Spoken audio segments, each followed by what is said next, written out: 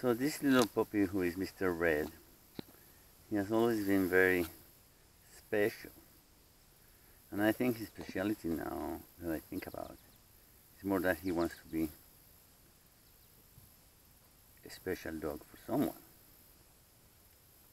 So we were here playing in the beach with 3 puppies, he, Mr. Green, and Mr. Blue. And when we were going back to the pen, he just decided to just play like an Airedale and just not come, not pay attention. So I just went and put the guys in the pen and was worried about that, if I was going to find him. And I said, this is going to be terrible, how am I going to get, he's a rebel, he doesn't want to come with me. And as soon as I went back, called him, he said, oh, you're alone, so I can come with you. And now he's just wherever I want, right here next to me. Little Mr. Red.